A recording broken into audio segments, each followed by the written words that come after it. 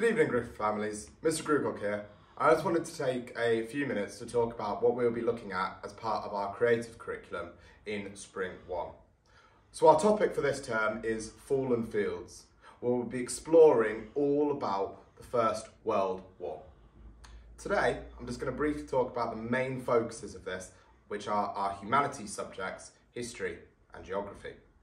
As part of our history, we're going to be investigating and exploring the causes of the First World War and what led up to the Great 4-Year War occurring. We'll also be creating a timeline of significant events during the First World War and present our findings in a wide variety of ways. Finally, in history, we'll be researching significant people of the First World War to understand their significance. This would be a great thing to work at home, where you could have a look at, say, someone like Archduke Franz Ferdinand, the man who was assassinated, which ultimately led to the events of the First World War. Now, in geography, we're going to be actually creating a map showing the Central Powers, the Allied powers and neutral powers during the First World War. Again, something that would be really useful for you to do at home would be to explore who were the Central Powers, who were the Allied powers, and where they are on a global map. And finally, we'll be using maps, atlases and computer mapping to make comparisons between modern Europe before the World War I started in 1914 and modern day Europe. Countries such as Austria-Hungary, who were central to the conflict of 1914, are no longer around today. Are there any other countries that have changed? How much has the landscape changed since then? Thank you so much. Morning everyone, Mr. Grewcock here. Since no one's in school today, given that the heating is out, hence the hat, I thought I'd just quickly tell us what we're doing in Spring 1 in maths. So we'll be finishing off our work on fractions. That will also be looking at decimals and percentages, and will ultimately lead to us converting fractions into decimals into percentages. For example, 1/2 is equal to 0.5, which is equal to 50%. Our other big element of Spring 1 is looking at multiplication and division. Now, we have already been multiplying by powers of 10, but we also now need to go over and look at our formal method of long multiplication and our formal method of short division. I'll go over a couple of examples of those now. So, to begin with, we'll look at multiplication. So, if I just take the number 1,234, and I'm going to multiply it by 12. Now, to begin with, we want to multiply the 2, or the 2 ones in 12, by our top number. We go from 2 to 4 and then move to the left. So to begin with, it's the ones times the ones, then the ones times the tens, then the ones times the hundreds, and the ones times the thousands. So, 2 multiplied by 4 equals 8. 2 multiplied by 3 is 6. 2 multiplied by 2 is 4. And 2 multiplied by 1 is 2. Now, this number here is 1,234 multiplied by 2. We now need to multiply 1,234 by our 10 that we have there.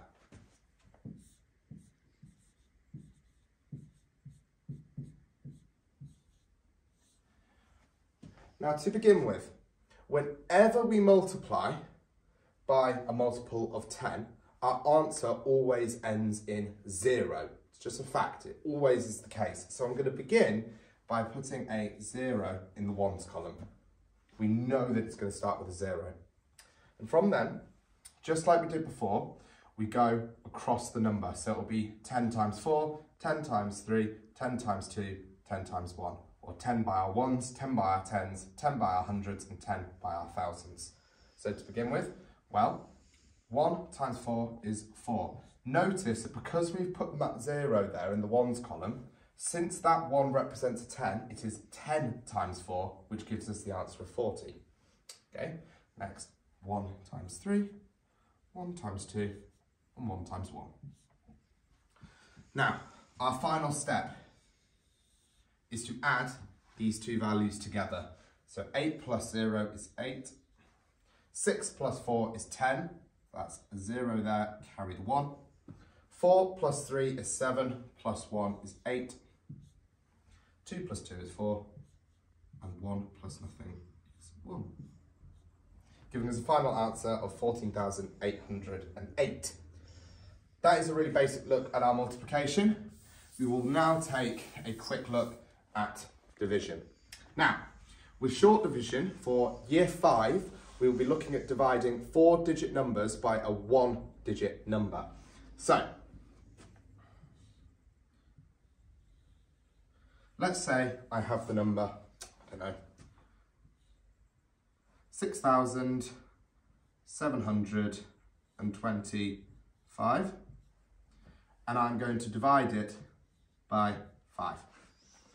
The first thing I'm going to look at is I go to my thousands column and I need to see how many times 5 goes into 6. Well, if I draw 6 markers up here and make a group of 5, I can make one group of 5 with one remainder. So, I cross out my 6 and I write that one remainder there. It moves along because that is 1,000 that's left. So I take that over and that's 10 100s that have been taken over. Now, how many times does 5 go into 17? That'll be 3. That's 5, 10, 15. 20 doesn't fit into 17, so it only goes in 3 times with a 2 remainder. How many times does 5 go into 22? Well, 5 times 4 equals 20 with a 2 remainder.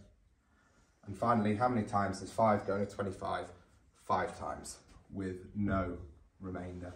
So 6,725 divided by 5 equals 1,345. We're going into all of this in much more detail in Spring 1. Thank you so much. Good afternoon, Griffin families. I'm here to talk to you a little bit about our English for the next half term. Last half term we began reading a book called Holes by Louis Sachar, and we're going to continue with that as in our reading for this half term. We'll be using the book Holes to answer questions. We'll be learning how to retrieve questions. We'll be making inferences, which is what we can pull from a text without it actually stating the question. And we'll also be looking at strategies to help us understand what words mean just by looking at the text. So we're looking at more complex words now we're in year 5. For our writing, we're going to be writing a newspaper report. This is also going to be based on Holes, an excerpt from Holes, and we're going to be looking at the layout of a newspaper. How is it set out? What makes a newspaper report stand out? We're going to look at the features found within that as well. We're going to be using direct and reported speech. They're both really, really useful in a newspaper report. And the difference is direct speech, basically, you use speech marks. Reported speech, you don't. We're also going to be looking at a shift in formality. A newspaper report is basically a formal piece of writing. However, it's nice sometimes to bring in a bit of a shift. And we can do that by using quotations.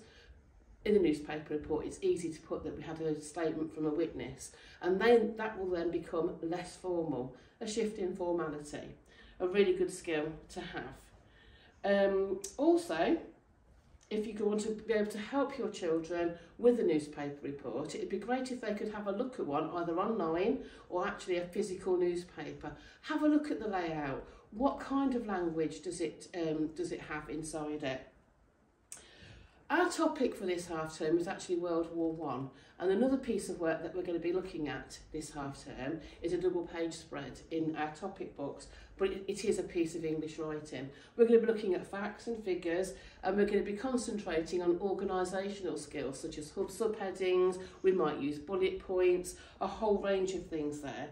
All of these will have facts about the Great War, so actually, if you want to help the children there, it would be wonderful if they could research the First World War, have a look at some of the things that happened, and then have a look at some of the language. Can we find any vocabulary that is subject specific? That means it's language, it's vocabulary that is only really useful about the First World War.